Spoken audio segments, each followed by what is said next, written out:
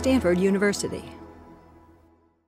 Well, thank you, Tim, and thanks to NSF, AGU, and everyone for coming and giving me the opportunity to, in 10 minutes, talk about hazards prediction. And I'm going to start by talking about hazards sort of in general, illustrated with a few examples. I can't possibly be comprehensive. And then for the last 5 minutes or so of the talk, I will talk about something that I have more knowledge of, and that is the particulars of hazards related to earthquakes and some aspects of the future. So we live on a restless Earth, and that gives rise to the sort of hazards, earthquakes, volcanoes, fires, floods that we'll be seeing today in the display area. Hazards are complex and very interesting phenomena, and a lot of us, people like me, for example, got into this not so much because we wanted to save the world, but because we just found these things to be really interesting. But from society's point of view, these hazards are a threat, and the bottom line is we would like to understand them well enough, that is to have a predictive understanding of these various phenomena such that we can minimize their impact. And the next speaker will speak to ways in which that can be done effectively. The task is urgent because the risks that are posed by hazards are growing with time. Cite a particular example, the 2010 Haiti earthquake. Haiti, like much of the developing world, is growing and urbanizing very rapidly. It is a hazard-prone area. It has a history of earthquakes. There was an earthquake near Port-au-Prince about 260 or so years ago that was bad, but it wasn't catastrophic in the way the 2010 earthquake was. The 2010 earthquake was a magnitude 7.1 earthquake, so an earthquake of that size happens about once every month somewhere on Earth. So it was not exceptional in terms of its size, but because of where it happened and because the infrastructure there was not robust, the loss of life made it far and away the worst natural disaster in the history of the Western Hemisphere. And so this is an illustration of how the exposure to events that we've been through in the past is increasing and making the study of hazards that much more urgent. Another important reason for studying hazards is that our recent experience, say 200, maybe even thousands of years of experience, does not span the range of possible behaviors. And we heard a bit earlier about Japan. Japan is, I think, the most tsunami-prepared country on Earth. They have a lot of experience with tsunamis. In particular, northern Honshu has experience with very large tsunamis. Still, they did not anticipate the size and extent of the tsunami on March 11th, and they were not prepared for it in some ways. And that's sort of a best-case scenario for that kind of tsunami. It happened in the middle of the afternoon in a tsunami-prepared country, and yet it was still devastating.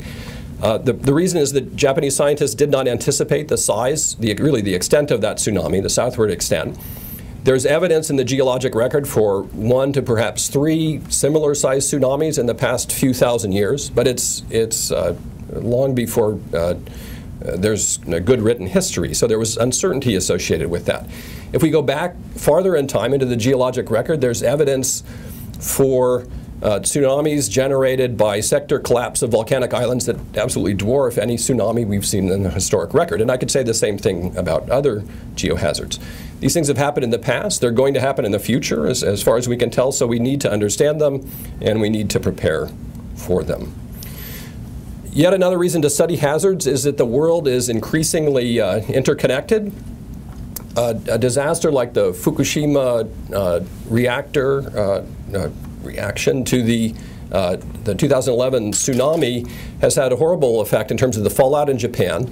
It has taken those reactors offline, obviously. They've also shut down their second largest reactor complex in the southwestern part of the country.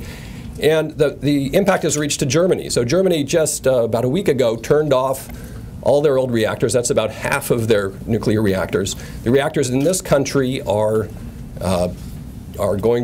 being subject to greater scrutiny. There's concerns in California. We have a couple of nuclear reactors along the coast. And at our annual meeting this year, we're going to have a session dedicated to better understanding coastal hazards because of this earthquake that happened in Japan. So the the reach of these disasters is global.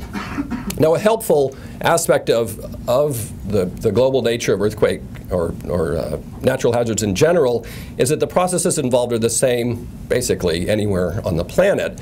So if we study and understand them in one place, we can export that understanding everywhere else that's threatened by similar hazards. So the, is this not right? Oh yes, that's right. So despite these sort of daunting challenges that we face, these are exciting times in hazards research, and you'll see lots of great stuff out in the display area. And I think a common theme, I haven't really had a chance to look through them yet, but a common theme has got to be the role of technology in getting a better understanding of hazards, getting more data, being able to process, synthesize that data into a fundamental understanding of what's going on. And I think high-performance computing is going to play a key role in this, and I'd like to make the argument that it allows us not just to codify our understanding of the natural world, but to update that, and it's really the way of the future, really the way of the present, in terms of understanding these really complicated systems that have lots of interacting parts. Now, high-performance computing is not cheap, it's not easy to do, but it is extremely powerful. So earthquakes are, I think, maybe it's my own bias, but I think earthquakes are a particularly challenging hazard to deal with. Those of you who were here for the Central Virginia earthquake realize that, appreciate the fact that we didn't give you any warning. Earthquakes happen without warning. They happen very suddenly. It's only a matter of seconds from when the shaking starts to when it becomes dangerous, at least in a big earthquake. And they're rare, fortunately, but that means we don't have much experience in dealing with them. The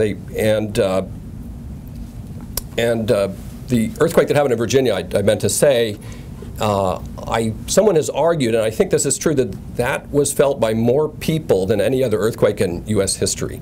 So the people on the West Coast, let me just say this, get this out there, we don't dismiss that as a little earthquake. It's a bigger earthquake for you guys. And it is really, it's really an interesting thing. So the slide here shows a point I'd like to make, in that earthquake science is a very multidisciplinary system science. We have lots of inputs into understanding the earthquake problem. That's a consequence of the range of temporal and spatial scales involved in controlling earthquake behavior. And as a result, we have to integrate these into a comprehensive understanding of earthquakes. Now, as Tim mentioned, I'm Deputy Director of the Southern California Earthquake Center, so on behalf of NSF and the USGS that co-sponsors that center, I help coordinate the scientific enterprise that tries to do that. And one of the things we've come to understand through largely NSF-funded research on the Southern San Andreas is that the entire Southern San Andreas Fault is ready to go, in the sense that the time since the last earthquake is longer than the typical repeat times of earthquakes. And so we would not be shocked if the Southern San Andreas Fault ruptured soon in an earthquake or even a series of large earthquakes. Now, what's shown here is our attempts to model an earthquake on the Southern San Andreas. This is California on its side. We're looking towards the northwest. The fault, the rupture is going along the fault. The waves, the intensity of the waves are shown in red. This is 3 different supercomputer simulations. What you're about to see is a funneling effect from San Bernardino into the Los Angeles basin that occurs because there's a waveguide, a sedimentary waveguide along the base of the transverse ranges that funnels seismic energy from the San Andreas Fault into metropolitan Los Angeles. Los Angeles is built on a very deep sedimentary basin, so once the waves get in there, they resonate, they reverberate for a long time. Long after the earthquake rupture has passed, Los Angeles is still shaking. This is an example of the sort of discoveries that can be made through high-performance computing. This was not based, this realization was not based on simple simulations or data. It was based on high-performance computing. Now, this shakeout scenario earthquake we use as the basis for an annual shakeout earthquake preparedness exercise. This is, Not advancing. Yes, here we go. The shakeout scenario, so that earthquake was a magnitude 7.8 earthquake. We're having this on October 10th. This, I think, is the fourth statewide emergency preparedness drill. Last year we had 7.9 million participants, a large fraction of the state. We're shooting for 10 million. This year we have 7.1 million registered at this point. And it's really changed the culture of earthquake preparedness in California. But we have a lot of work left to do. It's starting to go viral. So in the past year, there have been shakeouts not just in California, but in Nevada, Utah, the middle of the continent, the central U.S., which is prone to earthquakes as well. In the coming year, there are plans to extend it to Idaho and perhaps the southeast as well. And it's also going global. So this is a list of different areas in the world that are adopting the shakeout model, working with us to better prepare themselves for earthquakes that lurk in their future. So this is this is our latest high-performance computing simulation of a even larger earthquake. This is a magnitude 8 earthquake on the San Andreas Fault. What you're seeing in the bright colors is the slip velocity on the fault. That's the action that generates the waves from a dynamic, self-consistent rupture model that's propagating to the south. So this one's going the other direction. And in the red are the waves that are radiated from that. The simulation of the wave propagation was done on Jaguar, the supercomputer at Oak Ridge. It used 228,000 cores.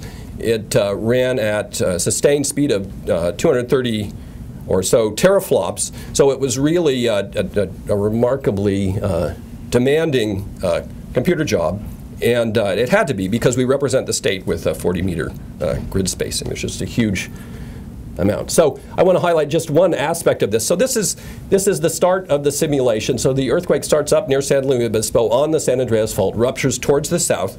This is sort of a typical way that earthquake rupture looks. There's a concentration in stress and slip velocity near the tip of the propagating rupture. That's that big peak there. And when we go to the next stage, something quite interesting happens. So maybe you couldn't see it, but the rupture suddenly accelerated to the point where it went faster than one of the fundamental seismic wave velocities. It became super shear. So when a rupture becomes super shear, it generates what's a Mach cone, which are the diagonal lines radiating behind the rupture front. And that's the seismic equivalent of a sonic boom. And it transports, just like a sonic boom, it transports the energy, the shaking, from near the fault to far away from the fault. Now currently, we don't have much experience with large earthquakes like this. There's evidence that super shear rupture may have occurred in earthquakes like the 1906 earthquake, but it's pretty shaky evidence. But, yeah, all right. I can say that because it's my study. But anyway, these sort of simulations are guiding things that we're looking for in determining whether or not earthquakes really behave this way. And if they do, it's important because this behavior is not currently in the ground motion predictions that go into the building code. So I'd like to close with just a brief mention of the intern program that we have. We have two components to it, thanks to NSF. We have SURE interns, which are sort of focused on domain geoscience work. We also have Use IT interns, which are they're more IT focused. They're still working on earthquakes, but they're computer science undergrads. And this summer we had 54 interns at a range of, I guess, 19 institutions. One of them was mine.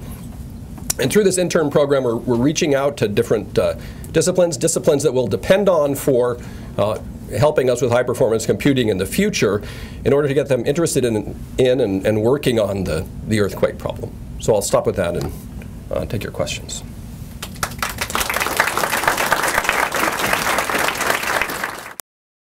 For more, please visit us at stanford.edu.